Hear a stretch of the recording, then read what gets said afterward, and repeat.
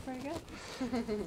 This is the shirt from the UK. We had to have it taken in because it was like I was wearing my, I don't know, a fat man's shirt. Looks a lot better. She did a great job. Look at that. Even the sleeves. This is great. The shirt was imported from the UK. So it's got sentimental value, but when she got it, it was like a tablecloth. It was so big. So we had to have it sized. Like everything else, I have to get sized. So I look better in it. Presentation is key because that's your first impression in front of the public, right? You have to look your part. So you have to be dressed appropriately for that. So that's why we're going to the tailor later to get clothes that will look the part for us.